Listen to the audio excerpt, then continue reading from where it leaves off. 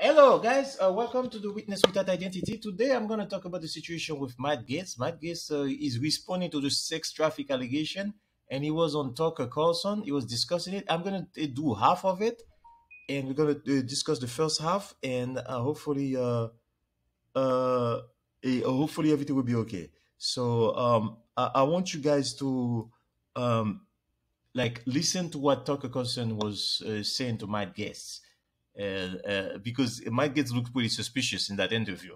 Take a look at it.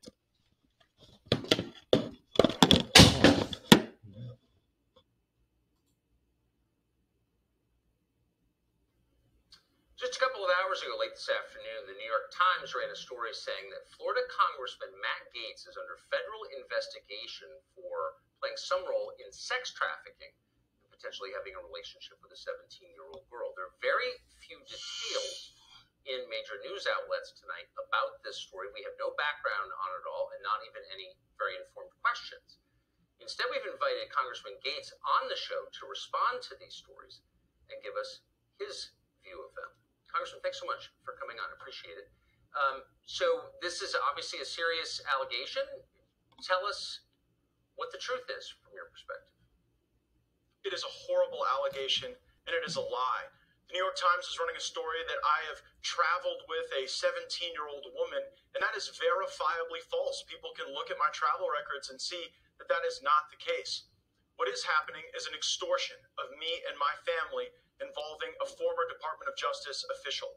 On March 16th, my father got a text message demanding a meeting wherein a person demanded $25 million in exchange for making horrible sex trafficking allegations against me go away. Our family was so troubled by that, we went to the local FBI. And the FBI and the Department of Justice were so concerned about this attempted extortion of a member of Congress that they asked my dad to wear a wire, which he did with the former Department of Justice official.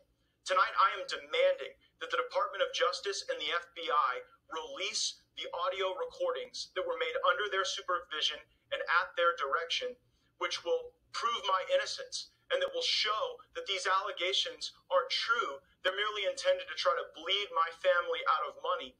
And this former Department of Justice official tomorrow was supposed to be contacted by my father so that specific instructions could be given regarding the wiring of $4.5 million as a down payment on this bribe. I don't think it's a coincidence that tonight, somehow, the New York Times is leaking this information, smearing me, and ruining the investigation that would likely result in one of the former colleagues of the current DOJ being brought to justice for trying to extort me and my family. So a couple of obvious questions that come to mind. And again, just to restate, this just happened. Don't have any other information beyond what we've already said and you have said. First of all, who is this Department of Justice former employee who's trying to extort the money from you, you say? His name is David McGee.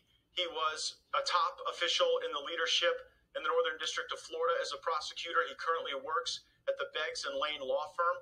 As a matter of fact, one of the recordings that was made at the FBI and Department of Justice request occurred at that law firm, and the money that was supposed to be paid today that would have shown even more evidence of David McGee's work in this extortion scheme, that was foiled by the New York Times story, and I believe that's why this horrible information and these terrible allegations have been used this evening. So you see, Matt Gaetz is giving the name of somebody that he believes is doing this to him, David McGee. Okay, so it's like this. So yeah, it's getting interesting, and nobody's dropping this. And the thing about Gates is that we want this is the bottom line what we want to see.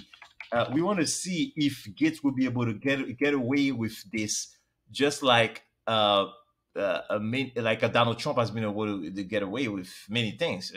People came after Donald Trump, and he always gets away with anything. Like Donald Trump was impeached twice, and they tried to impeach him, but he was never convicted by the Senate. Donald Trump with the taxes, they never was able to get him while he was in office. He gets away with anything. He killed 5 people with the insurrection. Nothing happened. No, so Trump trumps everything for now. But here, Mike Gaetz is trying to follow the Trump playbook and deny it all the way. And let's see what happens, guys. I don't know. This is a crazy thing. This sex trafficking 17-year-old girl. I don't understand with those guys, man. It's like they're taking those big chances. Like, it's not like Gaetz cannot get a woman. I mean, I don't understand, but whatever. So if this thing is true, he might end up in jail, guys. This is different. This is not like prostitution. This is a sex trafficking of a minor. Sex trafficking of a minor is a very, very grave. It's a very important infraction. So I'm gonna watch this thing. Hopefully, I keep you guys updated. And please subscribe to my channel. It's called the Witness Without Identity channel, guys. I don't know where this thing is going to go. By the way, also, I'm going to have a part 2 of this video. Part 2. Okay? Thank you.